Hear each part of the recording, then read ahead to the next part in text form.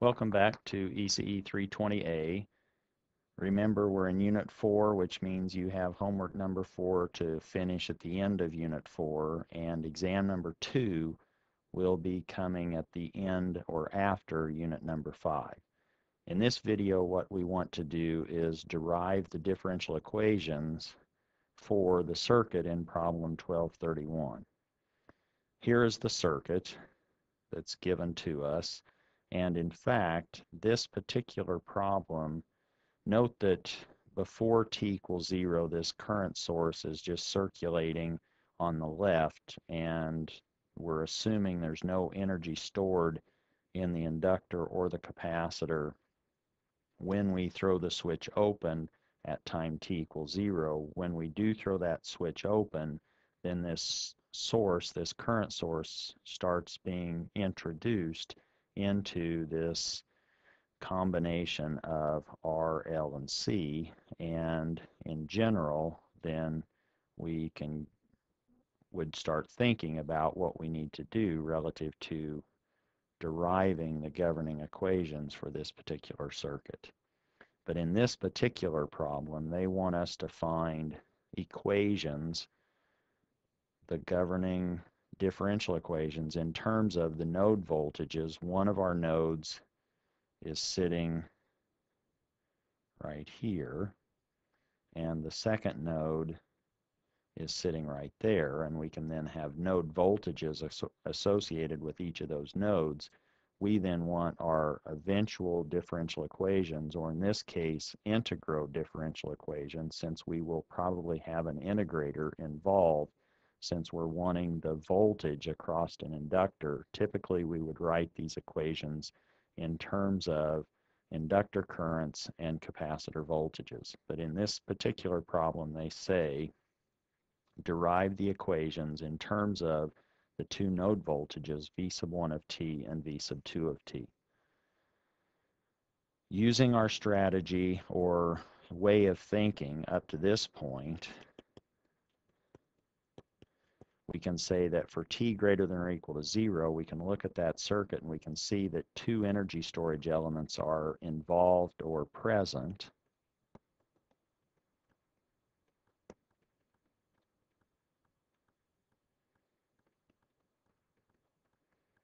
And those are in the form of one inductor and one capacitor.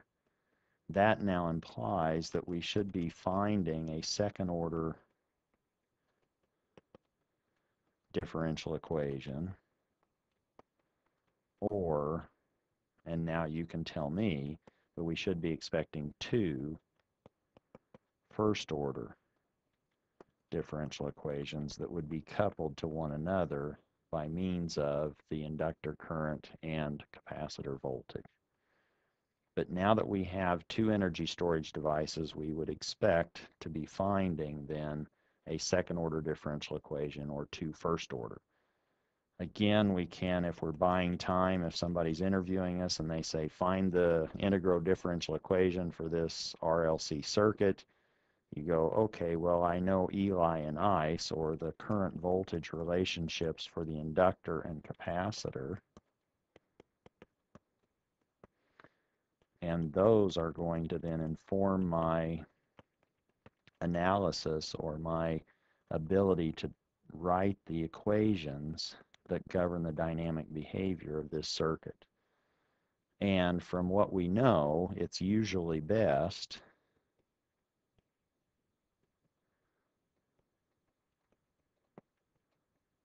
to write these governing equations in terms of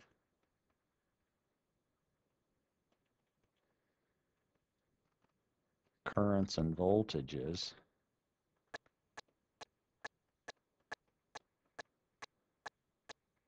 and which current and which voltage.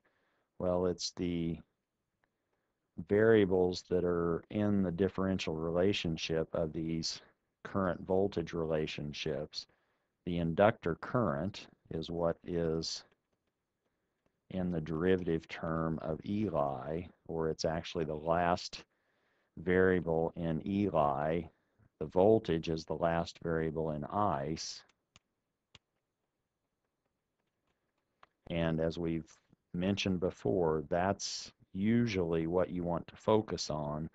But in this particular problem, they said write the equations that govern the dynamics in terms of v sub 1 of t and v sub 2 of t. So we may not end up with these nice first order differential equations that are coupled. That being said, let's go ahead and look at this. And if we're wanting node voltages, that typically says that we want to write KCL equations. Let's just go ahead and label these two nodes. I have them highlighted. I have a yellow node and a blue node. Let's just call this particular node A. And let's now write the KCL equation at node A. And here I can say that I have the inductor current leaving. I have the resistor current leaving, but that's also the same as that capacitor current. I sub R is the same as I sub C, and what's coming into node A is I sub G, and that's now my KCL equation at node A. Writing then KCL at node A says that I sub G of T, my source, my current source, is equal to I sub L of T plus I sub C of T.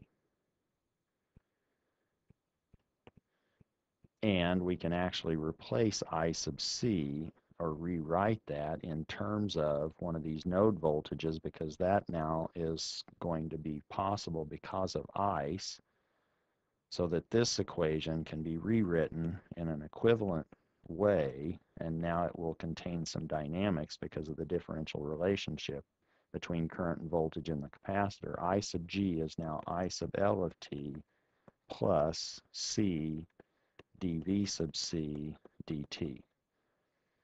And typically we might just stop at that particular point with one of our first order differential equations and then try to find a second first order differential equation that's independent of this one. And that would probably be then another KCL equation. But in this case, they're forcing our hand and they're saying, oh, we actually want you to write it in terms of V sub 1 and V sub 2.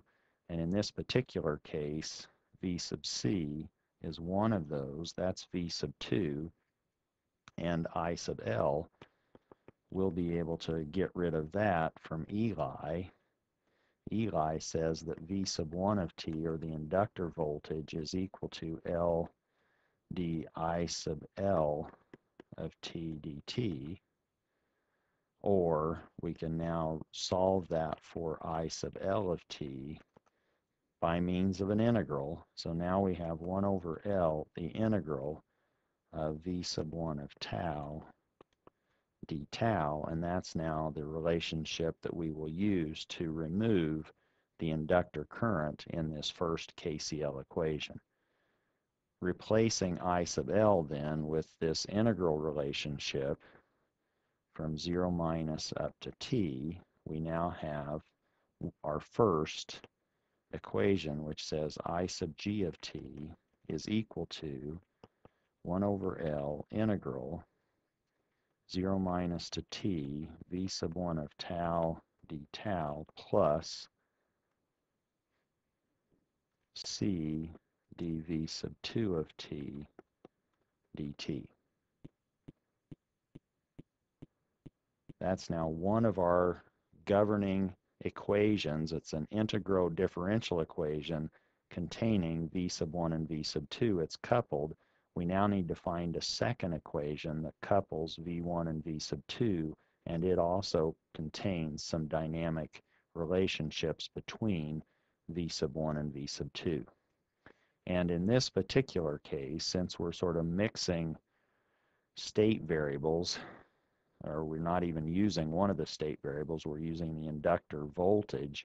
So now let's try to find a way of connecting these two node voltages, and that's pretty easy by writing a KVL equation around this rightmost mesh. So now if we simply call Not sure which color to use, but let's just say that we now are going to write the equation around that mesh B. And in so doing, now we have a KVL equation around B, which says that we now have minus. We're going in the way that we've defined our voltages. We're going into the negative terminal of our inductor voltage minus V1 of t plus V sub R of t plus V sub C of t, and those voltages then sum to 0. We're okay with V sub C, that's just V sub 2. We need to get rid of V sub R or write it in terms of V1 and V2, but we know that V sub R by Ohm's law is just R times the current through that resistor. And the current through that resistor, I sub R, is the same as I sub C. And we can write I sub C from ice in terms of V sub 2 of t. Let's then do that. We'll leave V sub 1 alone.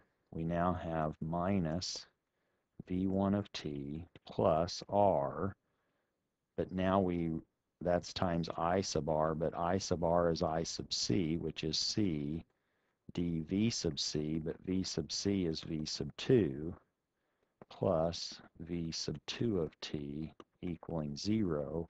Again, what we're using here is the fact that I sub R of t is equal to I sub C of t, and I sub C of t from ice allows us now to write this second governing relationship between V sub 1 and V sub 2, or coupled a set of equations to couple this boxed equation with that boxed equation, and now we have our differential equations associated with that RLC circuit.